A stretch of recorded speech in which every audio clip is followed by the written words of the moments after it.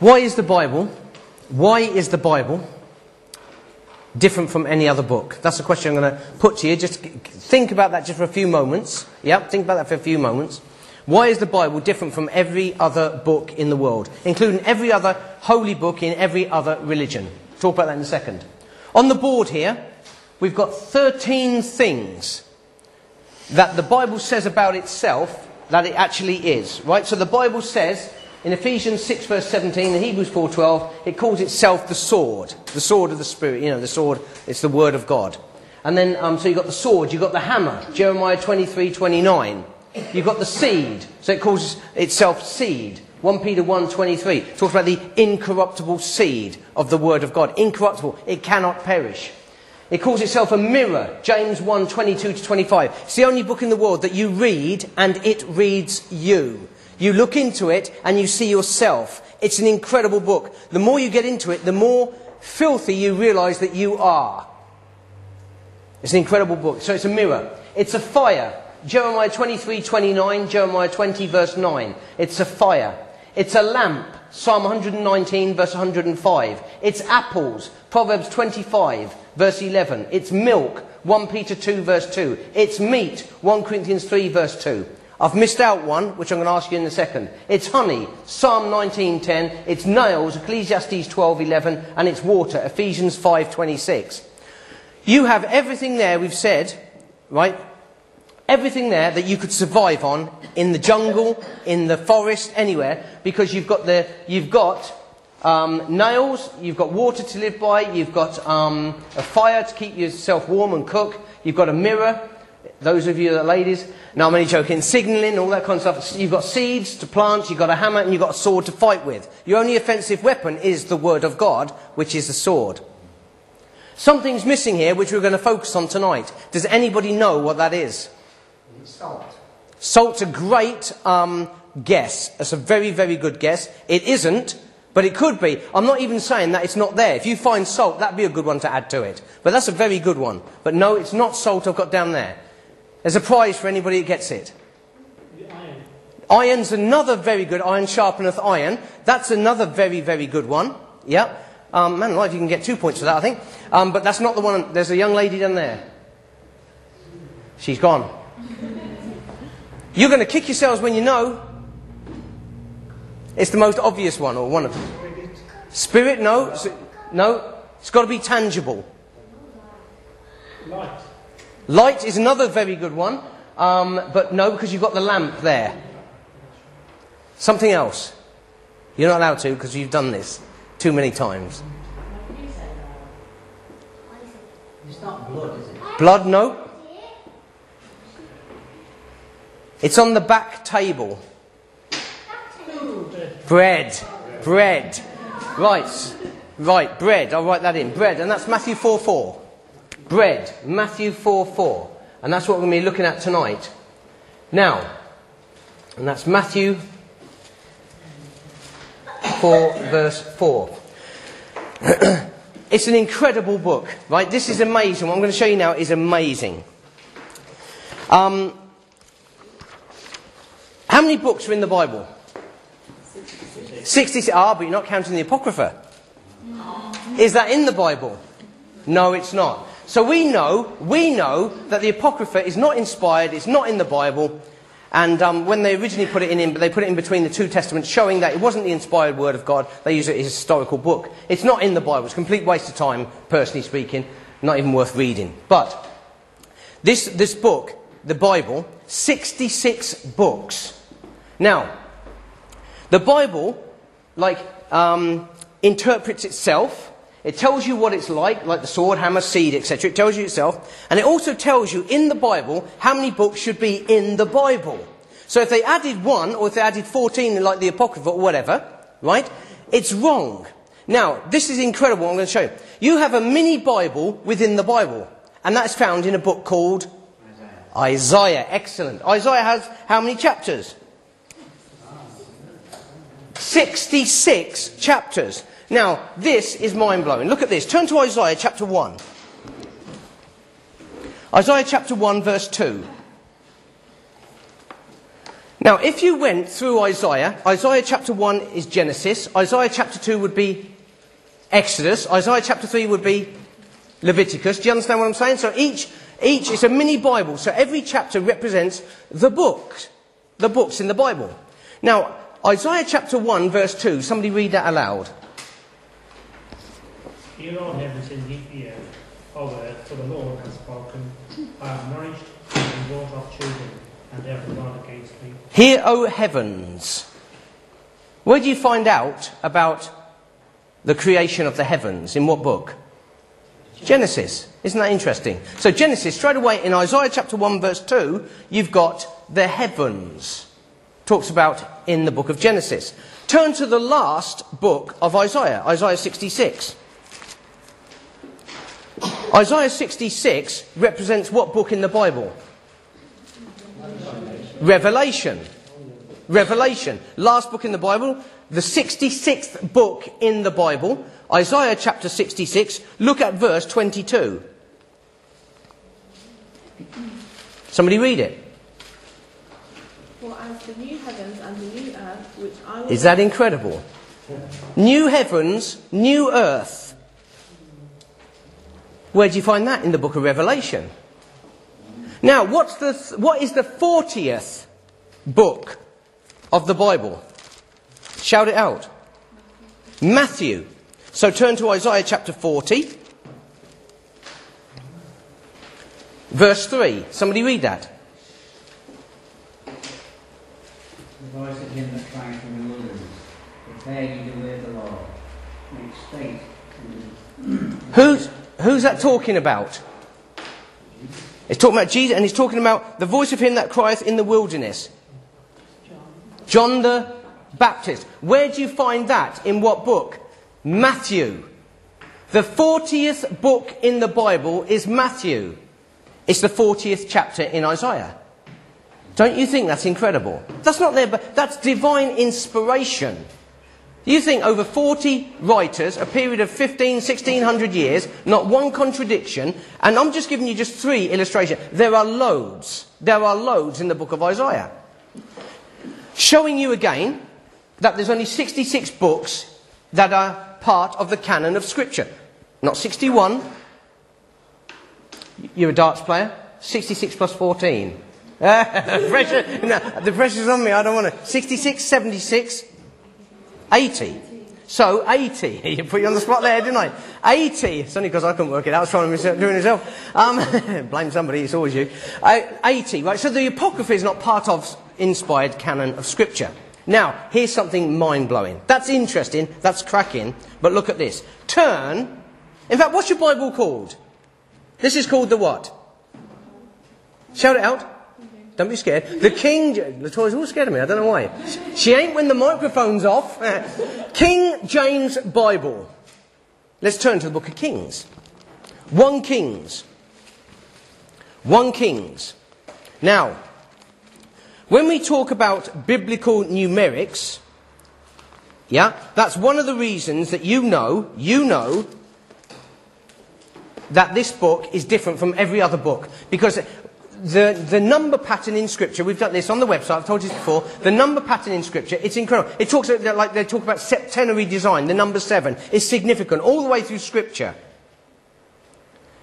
Biblical numerics, it's an incredible thing. The number 1, do you remember when we did this? Some of you weren't here for this, so you won't know, but number 1 represents what?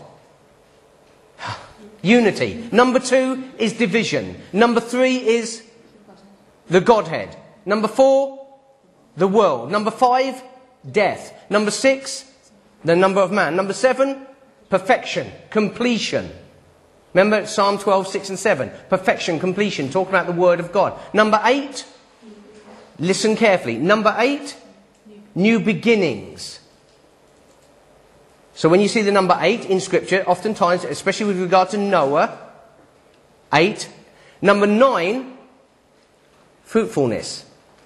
King James, how many letters?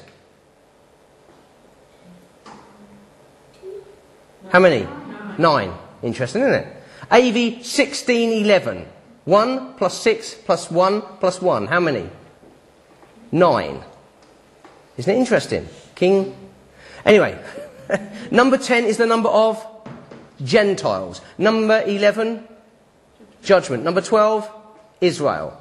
Yeah? So biblical numerics, and it goes on and on and on. There's different ones like 50 and Jubilee and things like the 1,000-year reign, the millennium, this type of thing. So biblical numerics is very important in Scripture. Now, tying all that together, we're saying why is this book different from every other book? You'd say, obviously, prophecy as well. Prophecy is a big one. But here, in the book of Kings, 1 Kings, chapter 8, 8 is the number of new beginnings. How many verses? Shout that out. 66 verses. Now, this is interesting. The 8th day, he sent the people away, and they blessed the king, and went unto their tents, joyful and glad of the heart for all the goodness that the Lord had done for David his servant, and for Israel his people. Now, we'll come back to that in a second. Turn, right, so keep your finger in there, turn to Leviticus. Leviticus chapter 24. Leviticus chapter 24, verse 5 and 6. Somebody read it.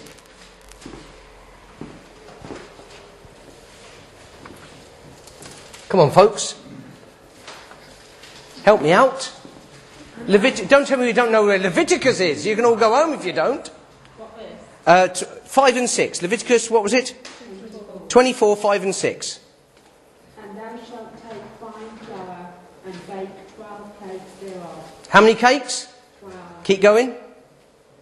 2 10 deals shall be in 1 cake, and thou shalt set them in 2 rows, 6 on a row, upon the pure table before the Lord. Right. The only reason Manjit read that is because she is a baker. She can cook. She can cook cakes. She knows what she's talking about. Listen, there, did you see that? There's something significant there. We're looking at 1 Kings 8, verse 66 there. Then we turn to Leviticus 24, 5 and 6. 12, significant. And verse 6 says, thou shalt set them in 2 rows, 6 on a row. 6 on a row. 6. How about that?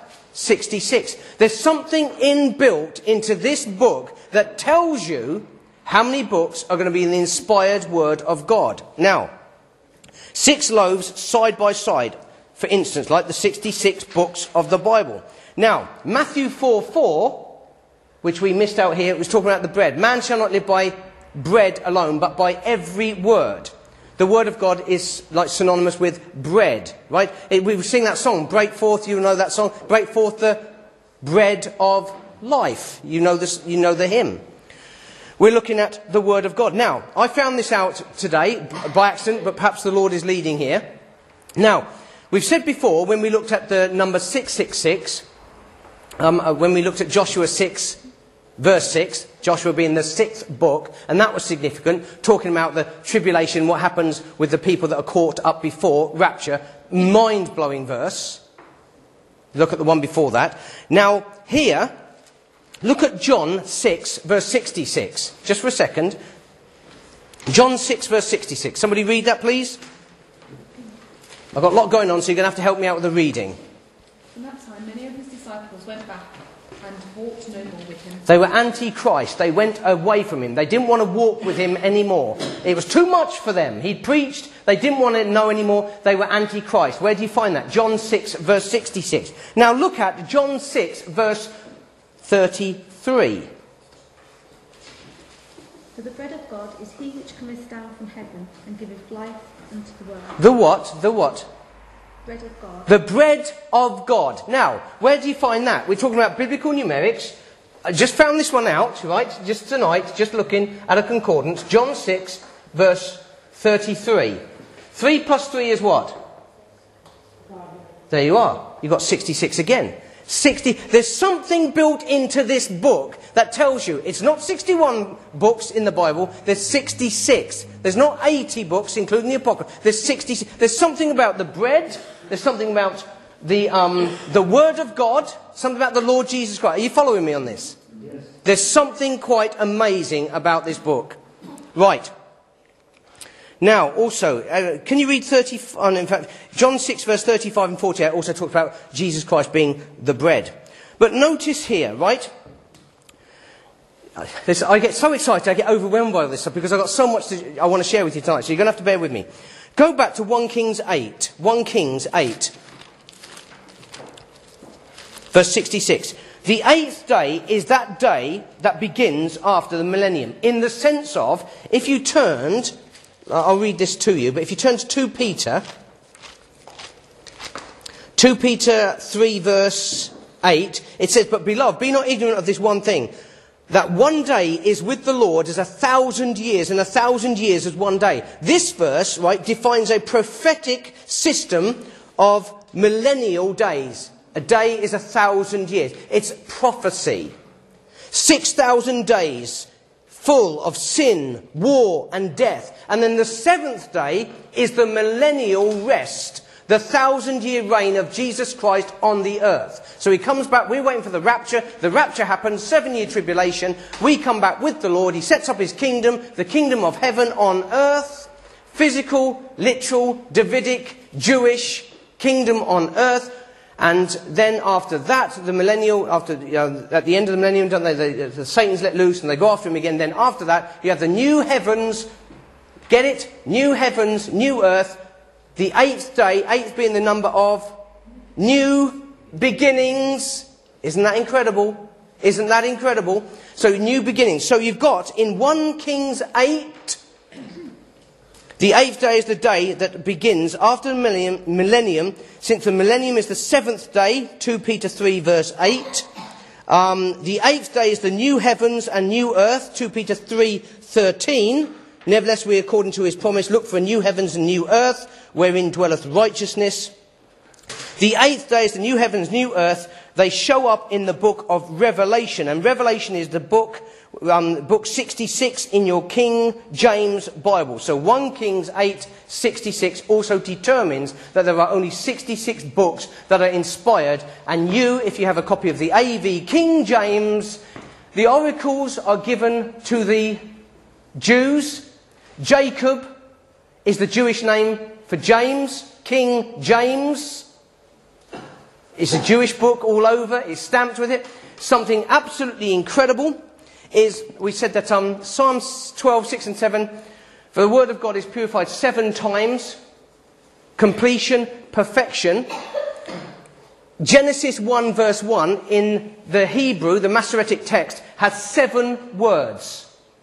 7 words. Completion, perfection. And then when it was translated into English, given to the English being the English-speaking world, Gentiles, non-Jews, the number of the Gentile is what? 10. How many words are in the first verse? 10. Mind-blowing. Mind-blowing. There's something special about this book. The Quran is like a comic compared to this. This is put together so intricate detail, it is mind-blowing. You will never find stuff like that in any other holy book in the world. I found that fascinating. Right. So this book is like no other book. Turn to Genesis 1, verse 1. I'm going to get so loud tonight, I'm going to be competing with Zara. Genesis 1, verse 1. Somebody read it loud. In the beginning, God created the heaven and the earth. Now, if you have heavens, plural, you have a perverted Bible. So it must be singular. That's a key to understanding whether you've got a copy of the true, perfect Word of God. In the beginning, God created the heaven and the earth. In Genesis 1, verse 1, you find all the elements of science summed up. Straight away in the first verse of Scripture. You have time, beginning. You have space, heaven. You have motion, created. You have matter, the earth. You have energy, God created. So you've got time, space, motion, matter, energy in verse 1 of the Holy Bible. This book is more up to date than your physical world that we used to use at school. This is amazing. The Bible doesn't try to prove there is a God. It declares God from verse 1. In the beginning, God. It doesn't try and prove there is a God. It declares that God is always been, has been, is always. That's why when they said, when Moses said, what shall I tell them your name is? And he says, I am. I am. That's incredible because Jesus takes the same title. Jesus Christ takes the same title. I am He. Isn't that incredible? I am. He's God. Jesus Christ is as much God as the Father. So there's no argument. In Psalm 14 verse 1 it says, the fool hath said in his heart there is no God. You are a fool if you say there is no God. You know, the imprint of God is all over the universe. And it's all over this book. God's handprints, the fingerprints are all over this book. Man's rejected God, he's dismissed God, he's made out that God's not there, and he's even brought God down to his own level as a figure, a statue, an object. How on earth can you have a religion where you serve and worship an elephant or a pig or something like that? So it's crazy. Again, if you look at Romans 1 verse 18 to 32, we won't there. That will just tell you just amazing stuff there in regard to what man has done with God. And it says that God has rejected man and given him over, isn't it? What's it say? Given him up, given him over, given over. God wants, the man wants it so bad, sometimes God will allow him to have it, to teach him a lesson.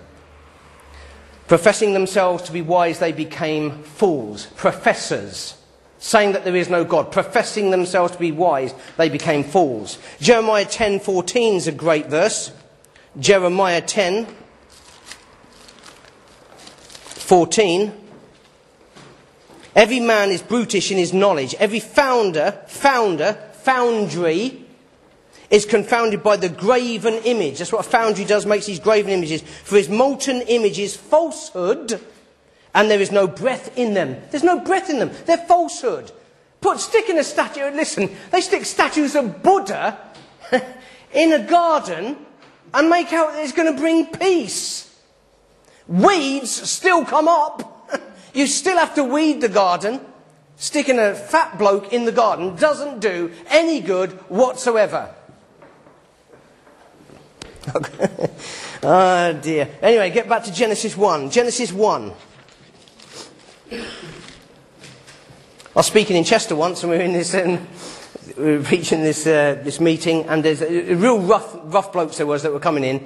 It was a bit of a drop-in centre, and all these rough blokes in. And a guy called Lawrence comes in, and he's really arrogant bloke, and I'm right in the swing of things. And as I'm going and saying about these false gods, and he goes, "What about Buddha, man?" And I says, "What about Buddha, man?" And he says, "Do you want to fight?" This is in the middle of my sermon. "Do you want to fight?" I said, "Look, let me finish the sermon first, then afterwards we'll go outside and have a fight." And he goes, "All right then, mate." Like this, and he told me I could just carry on. Anyway, getting back to this, right? Genesis 1, verse 1 and 2. In the beginning, God created the heaven and the earth was without form and void, and darkness was upon the face of the deep. God created. Now, in regard to that created, look at Ephesians 3 verse 9. Incredible verse. Ephesians 3 verse 9. Somebody read it to me, please. And to make all men see what the fellowship of the mystery, which from the beginning of the world hath been hid in God, who created all things by Jesus Christ. Now, give me that end bit again. From the beginning, here we are at the beginning. Which from the beginning of the world hath been hid in God, who created all things by Jesus Christ. God created all things by Jesus Christ. So here, in the beginning, God created by Jesus Christ. So you've got God the Father, God the Son, and look at verse 2. And the earth was without form and void, and darkness was upon the face of the deep, and the Spirit, capital S. Do you know what you've got in verse 1 and 2? You've got the Trinity. When they say the Trinity is a Catholic doctrine, they are mad. The Trinity from verse 1 and 2 is there. Prevalent. Right in verse 1 and 2, you've got the Trinity. God the Father, God the Son, God the Holy Spirit. In verse 1 and 2 of the Holy Bible. Incredible. In regard to the Trinity, look at Oh, and then you've got Colossians 1:14 to 17, which also talks about Jesus creating. Remember that, because it talks about in whom we have redemption through his blood, even the forgiveness of sins. It goes on to talk about his creation. But Genesis 1:26, and God said, let us make man in our image. That can't be talking about, the angels, which is what the JWs say, because you weren't made in the image of an angel. So Genesis 1:26, Genesis 3:22. And the Lord God said, behold, the man is become as one of us. It's not talking about the angels, it's talking about the Trinity. God the Father, God the Son, God the Holy Spirit. Isn't it interesting that the word Godhead occurs how many times in Scripture? 3 times. Isn't it interesting that the words Almighty God occur how many times in Scripture? 3 times. That's amazing. Almighty God occurs 3 times in Scripture. God the Father is Almighty God. God the Son is Almighty God. God the Holy Spirit is Almighty God. 3 in 1. 1 John 5 verse 7. For there's 3 that bear record in heaven, the Father, the Word and the Holy Ghost, and these 3 are one. And what do the Christians want to do with their new Bibles? Get rid of the verse. It's the best verse for the Trinity in all Scripture. You're doing yourself no favours by trying to get rid of it. So if you've got a modern perversion like the NIV or something, you've got a corrupt Bible.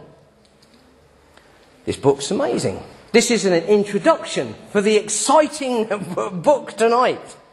Now, I don't know whether we've run through the forbidden fruit before here with everybody. I can't remember, but me and you were talking about this week. And so this is something I'm going to run past you tonight, and this is incredible. If I said to you what was the fruit that Adam took and ate, and Eve took and ate, what would you say it was? What do we think it is? Some people know this already. The forbidden fruit, what was it? What do most people think it is? An apple. You taught as a kid that it was an apple. I believed it was an apple. It's incredible. What's his name? Ken Ham makes me smile because he says, when he draws it in his book, he says, because nobody knew what it was, he said, we draw it like it looks like a hand grenade. Which made me smile. But he's closer to what he's saying there than the apple. I'll explain in regard to his drawing. But you can know these things if you dig deep enough. But you'll never get them out of it unless you've got yourself a King James Bible. You'll never find this stuff. So, let's look at just what the Bible says about itself in regard to what the forbidden fruit is. Turn to the book of Numbers. It's wild, man. Numbers chapter 6. Numbers chapter 6, verse 1 to 4. You're going to highlight, or I would suggest, when I overemphasize on a word, highlight it or write it down or underline it. Numbers chapter 6, verse 1 to 4. And the Lord spake unto Moses, saying, speak unto the children of Israel, and say unto them, when either man or woman shall separate themselves to vow a vow of a Nazarite, to separate themselves unto the Lord, he shall separate himself from wine and strong drink, and shall drink no vinegar of wine or vinegar of strong drink, neither shall he drink any liquor of grapes, nor eat moist grapes or dried. All the days of his separation shall he eat nothing that is made of the... Listen, here it is. He shall eat nothing that is made of the vine tree. So the vine is a tree. You need to underline that or you need to mark that down. That is critical there. Vine tree for our study, from the kernels even to the husk. So there is one fruit that is forbidden in Scripture to eat. And it is a grape. That's what it says in Numbers. We don't even know what it was on the tree of knowledge of good and evil yet. But we know that Numbers 6, in all of Scripture, talks about one fruit being forbidden, and it is a grape. And it also says that the vine is a tree. You need to know that. The vine is a tree. Not a bush, but a tree. Now, grapes and blood are connected. Grapes and blood are connected. Look at Deuteronomy. Deuteronomy 32, verse 14. Butter of kine and milk of sheep with fat of lambs and rams of the breed of Bashan and goats with the fat of kidneys of wheat, and thou didst drink, here it comes, the pure blood of the grape. The pure blood of the grape. Deuteronomy 32:14. The pure blood of the grape. Now, let me give you another one. Turn to Matthew chapter 26. So you've got the pure blood of the grape. Grape and blood are connected. Matthew 26. Grape juice and blood are connected. Matthew 26, verse 26 to 29. And as they were eating, Jesus took bread and blessed it and brake it and gave it to the disciples and said, "Take, eat, this is my body."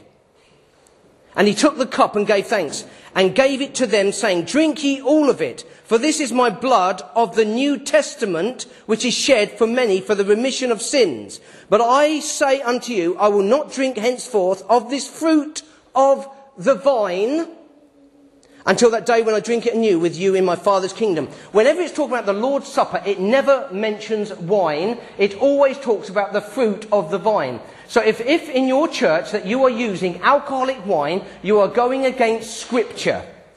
Because it's unfermented bread, leaven, unfermented, take the leaven out, unfermented, so it's like crackers. And for the wine, it's unfermented, it's non-alcoholic. Because there's two types of wine in Scripture, one fermented, one non-fermented, one alcoholic, one not alcoholic. And Jesus Christ never drank alcoholic wine. We'll get to that in a second. And without doubt, I would say that it is a sin to drink alcohol. But that's another study for another time. But it's on the website if you want to have a look at it.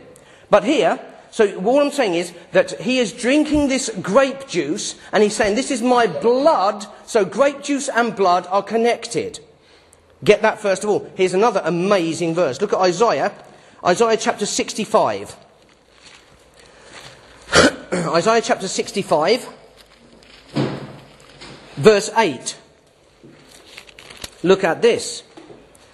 "Thus saith the Lord, as the new wine," so there is new wine, "is found in the cluster." So where's new wine found? It's found in the cluster. Cluster of what? Cluster of grapes. That's what new wine is. It's grape juice.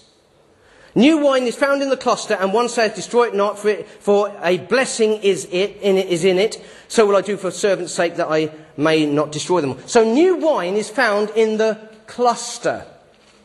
New wine is grape juice. Look at this. Turn to another amazing verse. Genesis 40. Genesis chapter 40. Thank you. I've got some new wine just been delivered. Genesis 40, verse 10 and 11. Genesis 40, verse 10 and 11. "And in the vine," remember it's a vine tree, "and in the vine were 3 branches in it, and it was as though it budded, and a blossom shot forth, and the clusters thereof brought forth ripe grapes."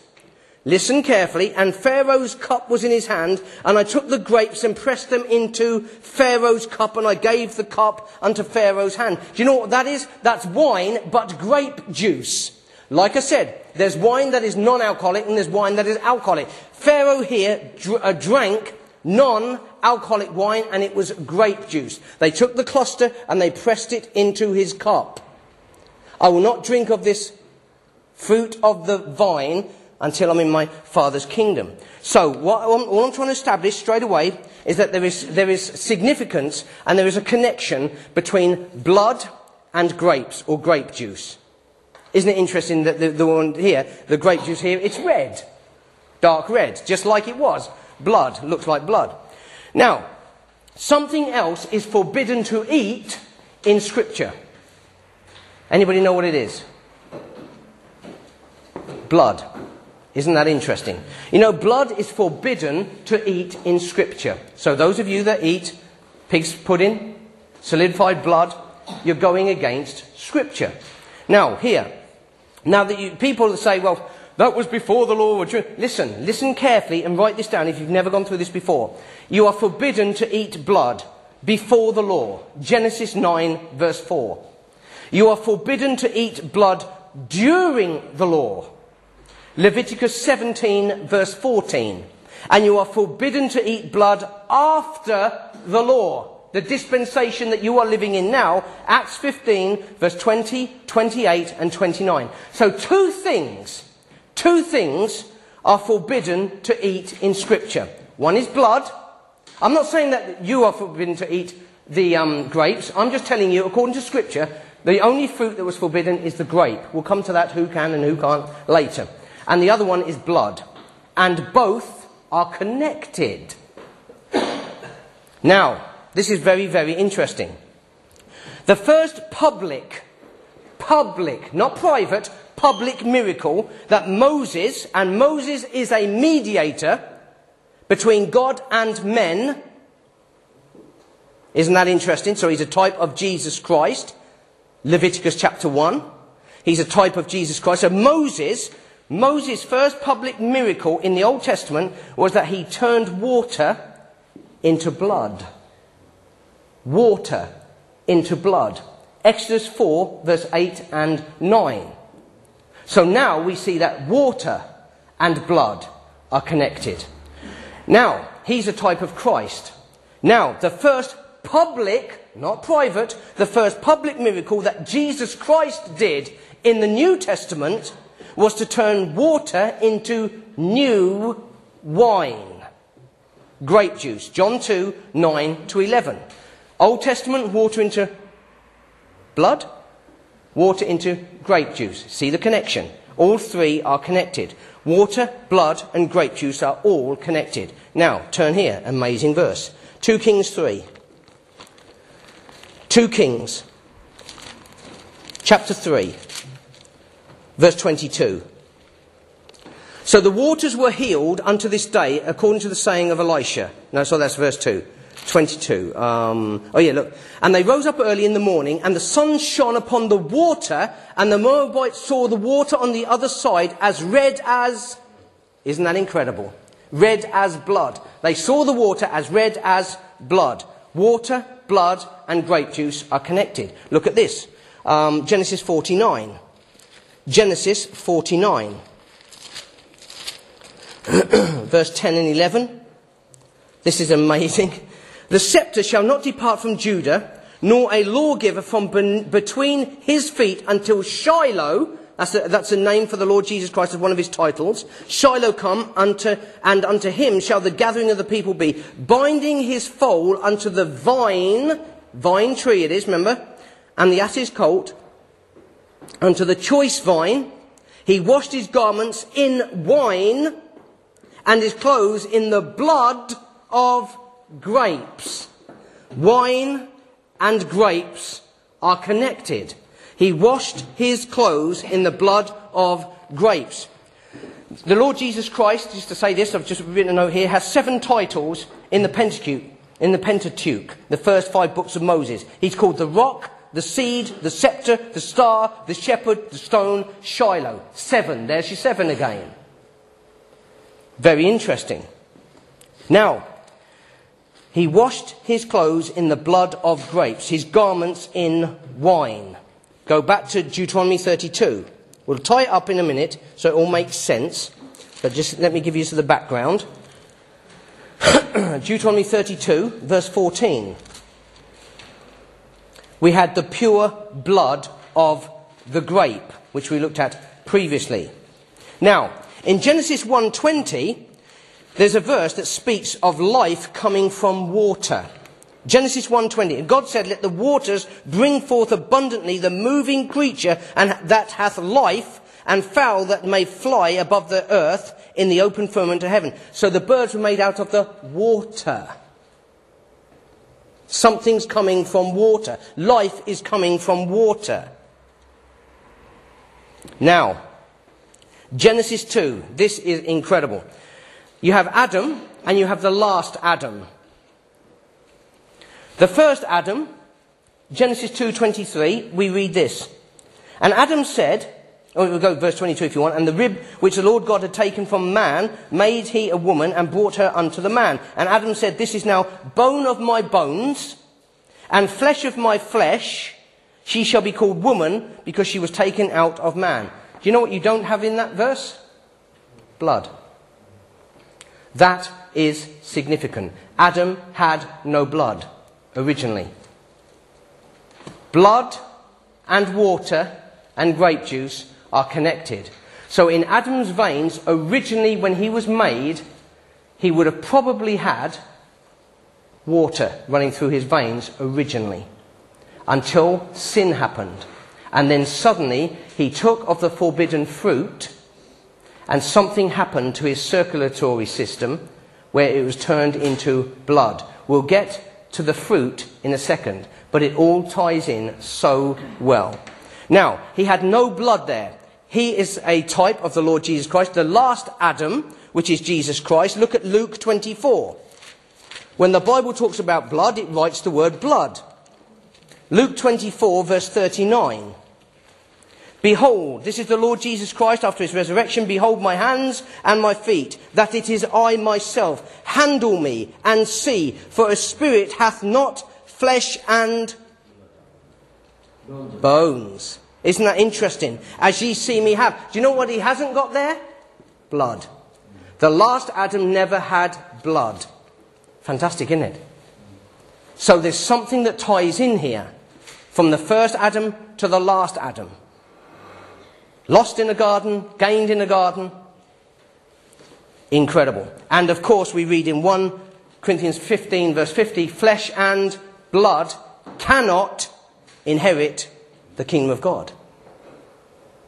No blood. No blood. You cannot get blood into heaven. Only one type of blood is in heaven, and that's Acts 20:28, and that's God's blood on the mercy seat, which is Jesus Christ's blood that was shed for us. Acts 20:28, that's on the mercy seat in heaven. Right. Now, let's take a deep breath and let's go for this next bit. Are you ready? Right. Now, get back into the Garden of Eden. Let's have a look at some trees. Let's have a look at some trees. Hey up, she doesn't agree. She's walking out. Get back into Genesis. Look at this, right? Right. Genesis 2:17. I'll say this is the best bit. Genesis 2:17. What tree have you got there? The tree of the knowledge of good and evil. So there's a tree in the Garden of Eden called the knowledge of the tree, the knowledge of good, the tree of the knowledge of good and evil. That's the tree. We're trying to find out what that tree is. That's Genesis 2:17. Okay, so that's a tree. We want to find out what it is. Genesis 3 verse 7. And the eyes of them both were opened, and they knew that they were naked, and they sewed, what is it? Fig leaves together and made themselves aprons. So there was a fig tree in the garden. A fig tree, a tree of the knowledge of good and evil, and there's also another tree, Genesis 2 verse 9.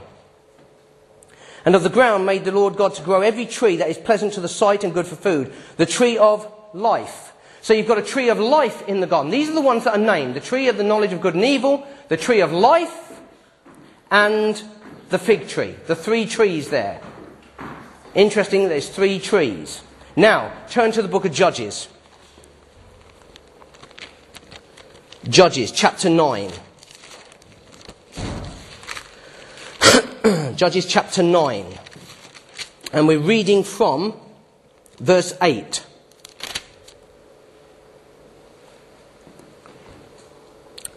The trees went forth on a time to anoint a king over them. And they said unto the olive tree, we're going to find out what that olive tree is in a second, reign thou over us. But the olive tree said unto them, should I leave my fatness wherewith by me they honour God and man, and go to be promoted over the trees?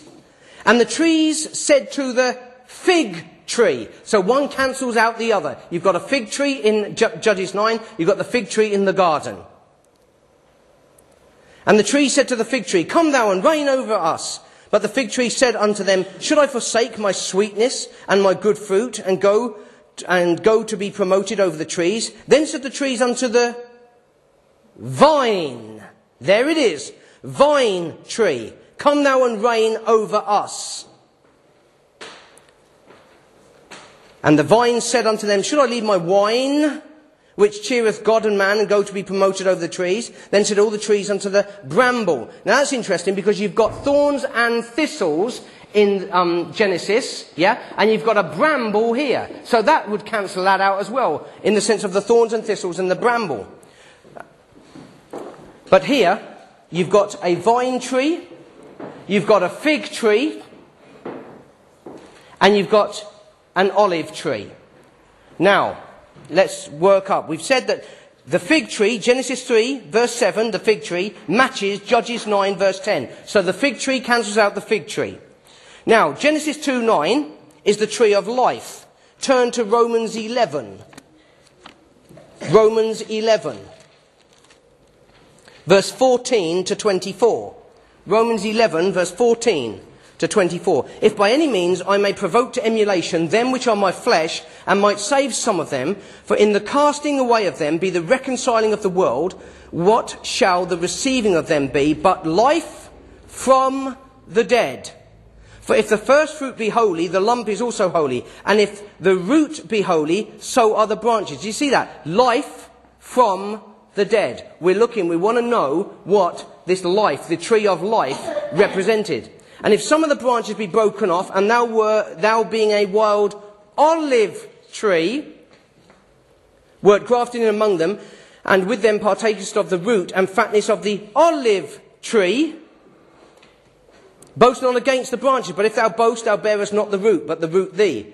Then wilt say then, the branches were broken off, that I might be grafted in. Well, because of unbelief they were broken off, and thou standest by faith. Be not high-minded, but fear. For if God spared not the natural branches, take heed lest he also spare not thee. And it goes down to verse 24. For if thou wert cut off the olive tree. You know what you have there? The tree of life is the olive tree. Life from the death. Life from the dead. It's an olive tree, the tree of life. So now, that would only leave one tree, Judges 9, comparing scripture with scripture, spiritual with spiritual. So that would leave that the vine tree has to be the tree of knowledge of good and evil. And the vine tree produces what fruit? Grapes. So the forbidden fruit was a grape. It's all connected. I'm sure you could go much deeper into that, but it's all connected. They cancel one another out in the book of Judges 9, scripture with scripture, comparing spiritual with spiritual, and they cancel out the olive, the tree of life, the fig tree and the fig tree, the vine tree and the knowledge of good and evil. It was a grape. The forbidden fruit was a grape. Now, that's incredible. Again, this is only something that you would get from a King James Bible that you read in here, just comparing scripture with scripture.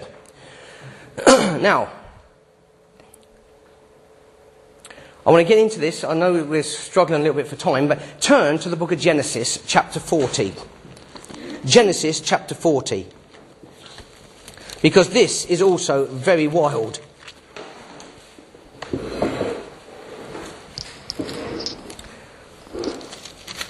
Genesis chapter 40. And it came to pass after these things that the butler of the king of Egypt and his baker, butler and baker, had offended their lord, the king of Egypt. And Pharaoh was wroth against two of his officers, against the chief of the butlers and against the chief of the bakers. And he put them in ward in the house of the captain of the guard, into the prison, the place where Joseph was bound. Joseph is the greatest type of whom? Jesus Christ. Think about this when you read this. You've got a butler, you've got a baker, and you've got Jesus Christ. And the captain of the guard charged Joseph with them, and he served them, and they continued a season in ward. And they dreamed a dream, both of them, each man his dream in one night, each man according to the interpretation of his dream, the butler and the baker of the king of Egypt, which were bound in the prison. And Joseph came in unto them in the morning, and looked upon them, and beheld they were sad. And he asked Pharaoh's officers that were with him in the ward of the Lord's house, saying, Wherefore look ye so sadly today? And they said unto him, We have dreamed a dream, and there is no interpreter of it. And Joseph said unto them, Do not interpretations belong to God? Tell me them, I pray you. And if you have a wide margin, you want to write Daniel 2, 19 to 22, and Luke 24, 45, in regard to the interpretations belong to God. And the chief butler told his dream to Joseph, and said to him, In my dream, behold, a vine was before me, and in the vine were 3 branches, and it was as though it budded, and the blossoms shot forth, and the clusters thereof brought forth ripe grapes. And Pharaoh's cup was in my hand, and I took the grapes and pressed them into Pharaoh's cup, and I gave the cup into Pharaoh's hand. And Joseph said unto him, this is the interpretation of it. The 3 branches are 3 days. Yet within 3 days shall Pharaoh lift up thine head, and restore thee unto thy place, and thou shalt deliver Pharaoh's cup into his hand, after the former manner when thou wast his butler. But think on me when it shall be well with thee, and show kindness, I pray thee, unto me, and make mention of me unto Pharaoh, and bring me out of this house. For indeed I was stolen away out of the land of the Hebrews, and here also have I done nothing that they should put me into the dungeon. Hopefully you've got things ringing now. You see similarities here. When the chief baker saw that the interpretation was good, he said unto Joseph, I also was in my dream, and behold, I had 3 white baskets on my head, and in the uppermost basket there was of all manner of bake meats for Pharaoh, and the birds did eat them out of the basket upon my head. And Joseph answered and said, this is the interpretation thereof. The 3 baskets are 3 days. Yet within 3 days shall Pharaoh lift up thy head from off thee, and shall hang thee on a tree, and the birds shall eat thy flesh from off thee. And it came to pass that the 3rd day, which was Pharaoh's birthday, that he made a feast unto his servants, and he lifted up the head of the chief butler and of the chief baker among his servants, and he restored the chief butler unto his butlership again, and he gave the cup unto Pharaoh's hand, and he hanged the chief baker as Joseph had interpreted them. Yet did not the chief butler remember Joseph, but forgat him. This is an incredible passage. Joseph, the greatest type of the Lord Jesus Christ. Here in Genesis 40, Joseph is in jail. While in jail, in verses 1 to 3, 2 new occupants are introduced. The butler and the baker. And the butler was the king's cupbearer. Verse 11, and Pharaoh's cup was in my hand. I took the grapes and pressed them into... He was the cupbearer. He squeezed the grapes into Pharaoh's cup. So the butler was the cupbearer. And also the baker, verse 17 and 18, uppermost basket, there was full all manner of baked meats. So he brought the basket with all these baked meats to Pharaoh. And Joseph answered and said, this is the interpretation. So therefore we have Joseph, listen, we have Joseph, a type of the Lord Jesus Christ, in between 2 prisoners. Thieves, exactly. So it's a type of the Lord Jesus Christ in between 2 thieves. It's ringing the bells. We're now coming round to this. There is so much type in this, it's mind-blowing. Nobody could write this book. This book, listen, I'm jumping to the end here. This book was written, here, what we're reading, this was written 1,400 years before Jesus Christ set foot on earth, and you have got picture after picture after picture of Jesus Christ. No book in the world can do what this book is doing to you tonight. It's amazing. Joseph was innocent. He had done no wrong. And so was the Lord Jesus Christ. The 2 elements in Genesis 40 are the 2 elements of the Lord's Supper. New wine, which we've looked at, the butler pressing the fruit into Pharaoh's cup. New wine, unfermented, non-alcoholic. And then verse 10, you've got the bread. Do you know what you've got? You've got the bread and the wine. Do you know what's that picture of? That's a picture of the Lord's Supper. Do this till he comes. We celebrate the death. It's the gospel. The death, the burial and the resurrection of the Lord Jesus Christ. In Genesis 40, 1,400 years before Jesus Christ sets foot on earth. Note, there is a 3-day restoration. Listen to this. There's a 3-day restoration. Verse 13. Yet within 3 days shall Pharaoh lift up thine head and restore thee unto the place. A 3-day restoration of 1 prisoner. 1 prisoner lives and goes and gets restored, and another prisoner dies. 1 prisoner goes to heaven, and 1 prisoner goes to hell. So the 3-day restoration of 1 prisoner, verse 13, as the dying thief went back to glory with Jesus Christ 3 days after the crucifixion. Notice also, a tree is the instrument of death for 1 of the prisoners. So the unsaved dying thief dies on a tree. Verse 17, he's hung. 19, is it? Sorry, 19. Thank you. 19. Yet within 3 days shall Pharaoh lift up thy head from off thee, and shall hang thee on a tree. That's 19. Look at Acts, well, again, perhaps we haven't got time, but if you look at Acts 5 verse 30, Acts 10:39 and Galatians 3:13, cursed is everyone that hangeth on a tree. Genesis 40 verse 9, he said about him telling his dream. Verse 9, and the chief butler told his dream to Joseph and said to him, in my dream, behold, a vine was before me. The dream concerns new wine, and this is the new wine of the Lord's Supper, the fruit of the vine, the wine that was pressed into Pharaoh's cup. New wine is found in the cluster. So summing up, listen, I'm just summing up a few thoughts from Genesis 40 that tie in with the new wine. Listen to this, and Joseph being a type of the Lord Jesus Christ. In Genesis 40 you have two prisoners. Two prisoners were in prison with Jesus, and two prisoners were in prison with Joseph. Matthew 27:38. One of them is restored and one is cursed. Deuteronomy 21:23, Galatians 3:13, and Luke 23:39-43. You can get the CD, play it again, and you can take the scriptures down. Otherwise Mary will say I'm speaking too fast. yeah. I've got to get it all in, otherwise you'll be bored. Number 3, Jesus is numbered with the criminals as Joseph was. Mark 15:28. Both Joseph and Jesus were innocent. Isaiah 53 verse 1-8. The wrath of the king is upon the two prisoners as it was upon the two thieves. 2 Corinthians 5:21, Romans 1:18. Jesus as Joseph was bound.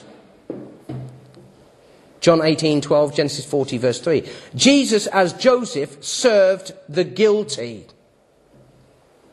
Joseph did and Jesus did.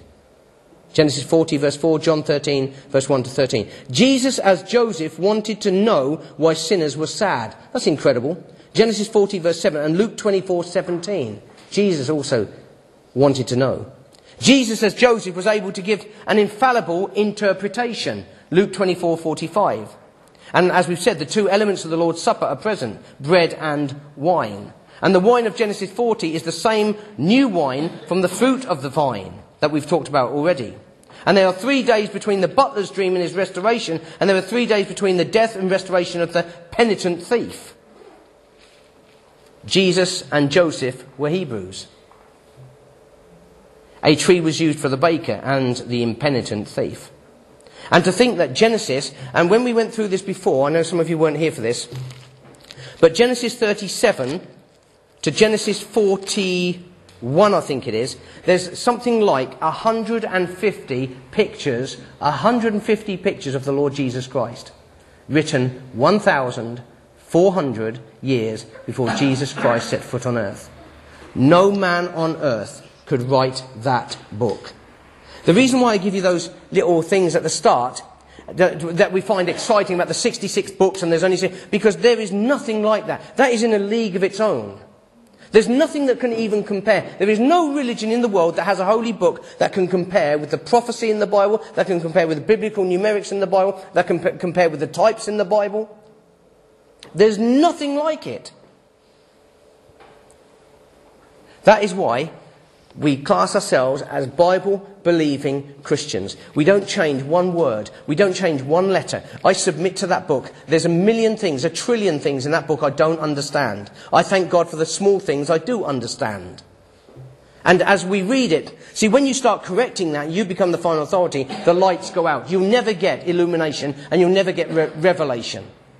And that is why that when the Calvinists stop at John Calvin, they are blinded. They're so behind the times. When they don't believe in the 1,000-year reign of Christ, when it talks about, in Revelation 20, 1,000 years 6 times, and they just can't get it. They can't read English. It's as if the lights have gone out. They don't get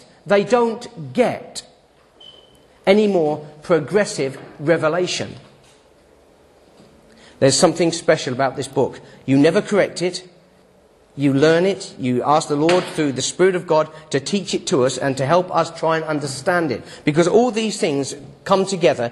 It's such an intricate, such a detailed book. Like I said before, you can open it and a child can understand it. A child can read about sodomy and not understand what it's talking about. That's how God writes. He protects the children.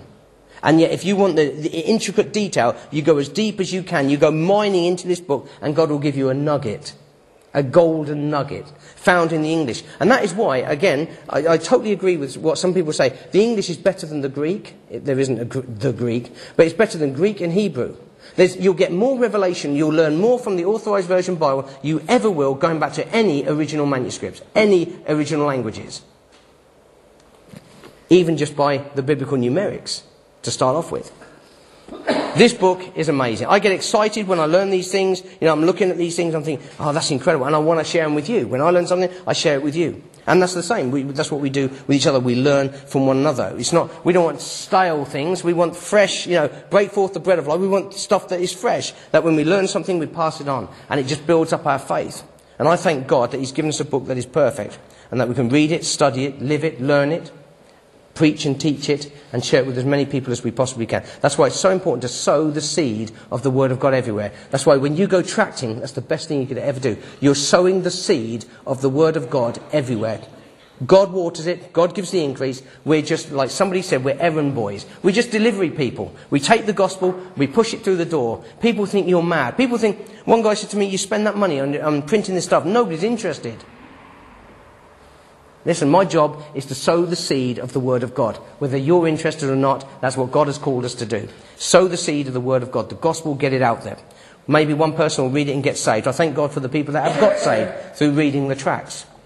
Not many over the thousands, the tens and hundreds of thousands that we've given out over the years. Not many get saved. Like you said, nobody come tonight and you give out all these leaflets. Don't be disheartened. Man alive, if it was down to numbers, I'd be more disheartened than anybody. You think about all the years that you've given out tracts and you think, why aren't people getting saved? There is no major revival before Jesus Christ comes. It's the day of small things today. No big revival, no matter what the Pentecostals say. With my friends, excluded. He doesn't think that, I'm sure. If he does, he's wrong. No. But listen, he's the soundest Pentecostal I've ever met. But listen, this is the book. Stay with the book and you won't go wrong.